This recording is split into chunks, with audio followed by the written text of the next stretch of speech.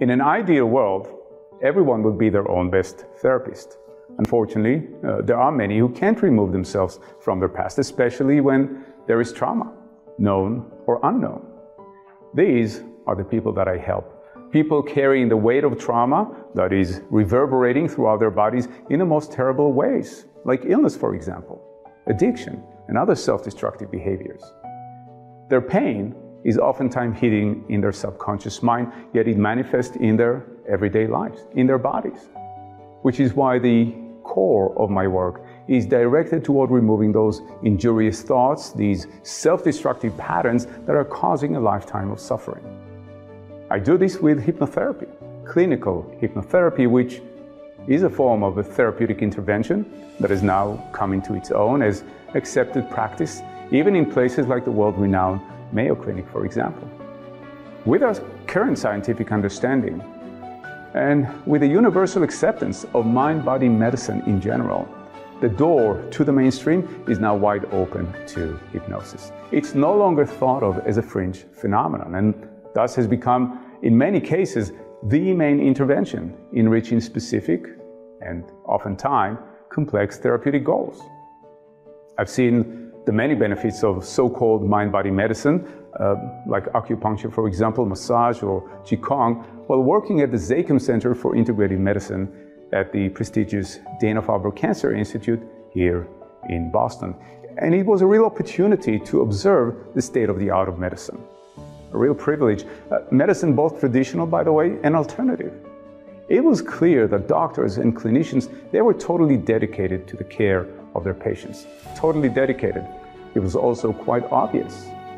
They dealt exclusively with either patients' bodies or patient's conscious mind, their rational thinking mind. Hypnotherapy, on the other hand, uniquely engages with the subconscious mind and with a reality that is unknown to the patient, even though it's wreaking havoc on their lives. I know how that feels. I know how that feels because I've had my fair share of personal trauma, having to fend for myself emotionally from a very young age. Fortunately, having grown up in Israel, where military service is mandatory, I ended up fighting all of my battles in uniform, I can say.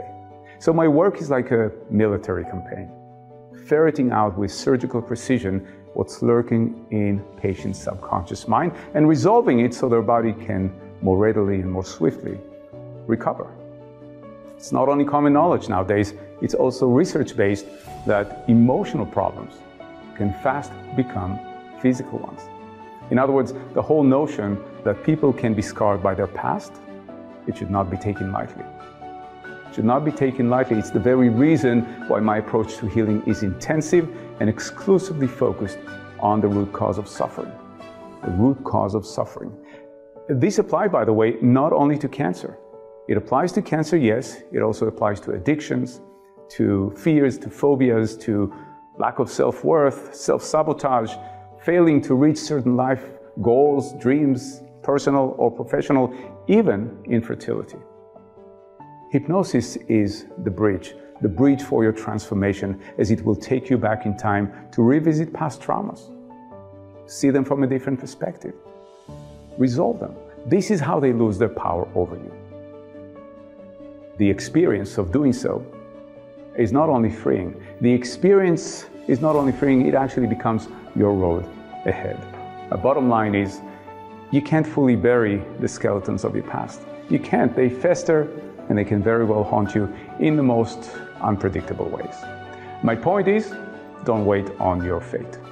Don't wait on your fate. If my words resonate with you, if you wish to play a greater role in your own life, in your own healing and recovery, your next step forward is to set up a time for us to speak.